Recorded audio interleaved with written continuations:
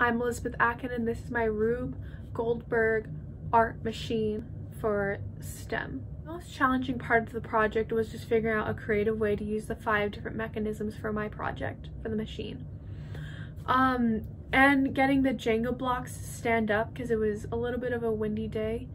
But when the machine was set off, the Jenga blocks would sometimes fall in the wrong direction, which would not trigger the fall of the water cup to spill the paint.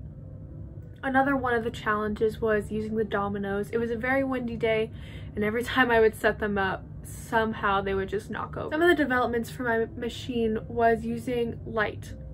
I did not know how to use light at first for the project until I figured out that I was going to be using paint. So in one of the cups, I have used glow-in-the-dark paint.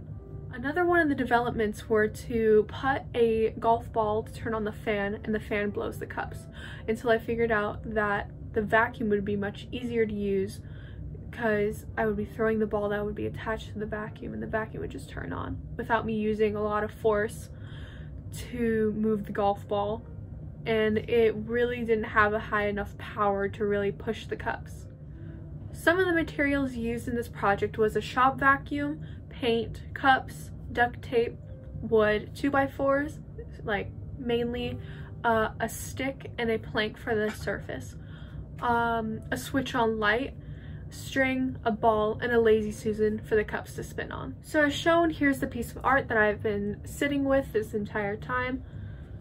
Right now it's contracting the light from there to transfer onto the glow-in-the-dark paint, which should be across right here.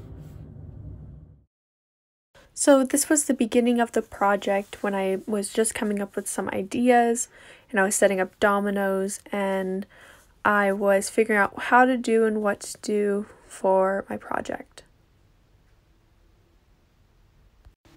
Here's just a quick video of me setting up dominoes. This is just a quick video of how the demo would go or how the project would go.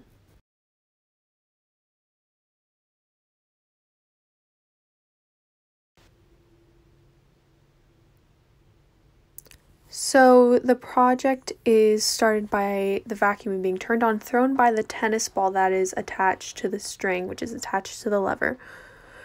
Then air will push out of the vacuum and push the air into the cups and would spin the cups at the same time on a Lazy Susan. And attached to the Lazy Susan is a stick.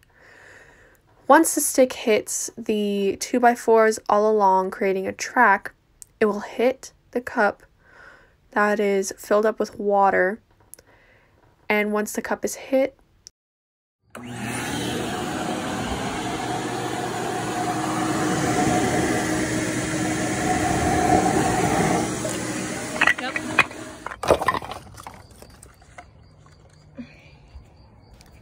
here's what the canvas looked like after the paint was dumped all over it. I took it into the dark to show the glow-in-the-dark paint.